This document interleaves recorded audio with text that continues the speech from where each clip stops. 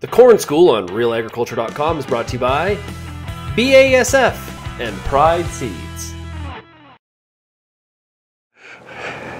So we're outside Woodstock, Ontario with market agronomist for Pride, Ken Currah, and I want to talk about what's going on out here.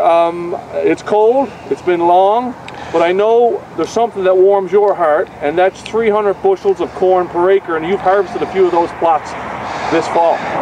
Yes, so yeah, it's been a little bit heartwarming to see some good corn yields in my zone, but you mentioned the operative words with harvest, which has been long, and now it's turned cold, it's snowy. There was a lot of wet in between there in October and November. The brutality that is this harvest in the London Woodstock corridor and areas beyond continues. As you can see behind me, the streamers moved in, and we're snowed out of this field for the day with some plugged up sieves in the combine, just too much snow in the corn. So as far as high yielding corn, yeah, for the most part my zone stretching from Exeter, St. Thomas over to Niagara Falls and into the Toronto region, the yields are pretty good to certainly above average.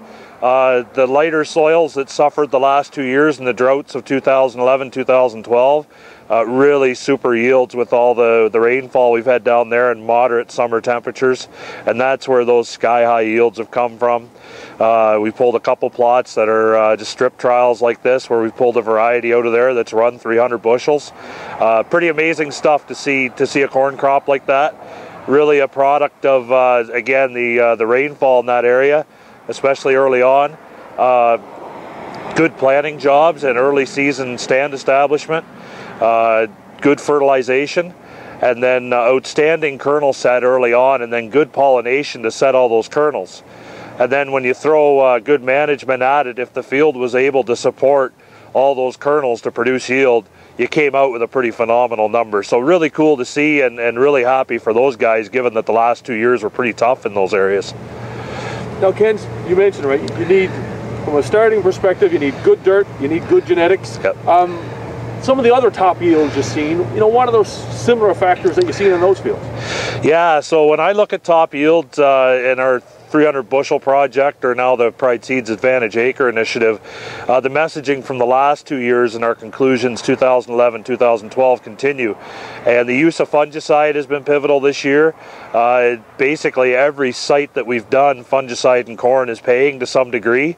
We still prefer the tassel stage window, although in some areas the V5 to V8 stage is giving a nice little kickback, which is good. Nitrogen management continues to be a real key part in high yielding corn, and there's no silver bullet. It's really understanding your farms and your fields and understanding the nitrogen utilization in those fields and how it works. That goes back to soil tilth, which we've talked about in previous discussions, and soil tilth really being key with the wet June and early July we had this year in terms of root establishment. You need as much root penetration as possible to pick up those nitrogen and other inputs that you've invested in. The fields with good soil tilth, rotation was key this year, I think. Corn on corn yields have been good, but not quite the top end that we're seeing on some of the rotated ground in a lot of instances. So the basics we talked about the last couple of years through this project continue to prove themselves again this year. Great. Well, hey, we'll look for some numbers when you finally get this crop off. Yeah, numbers so far with about 2/3 of the sites in. I'll mention soybeans. We expanded to soybeans this year, and through the use of fungicide and some foliar fertilizers, we're looking at, we're recovering our costs to a small yield increase that's putting some money in our pocket, some additional profit. Not quite as steady a lock in terms of ROI as the corn project has been. Basically, with 90+% of the sites, a consistent 15 to 25 bushel increase with our high yield recipe, with a few added pounds of nitrogen and the fungicide use. And in some cases clearing 30 to 40 bushel increases where situation was absolutely right, where soil tilth was good, and all the factors came together to produce a nice 10 to 15 acre block at 250+ bushel corn. That's exciting stuff to me when we can do it on a larger scale. Good stuff. As I say, we'll look for the numbers. Thank you.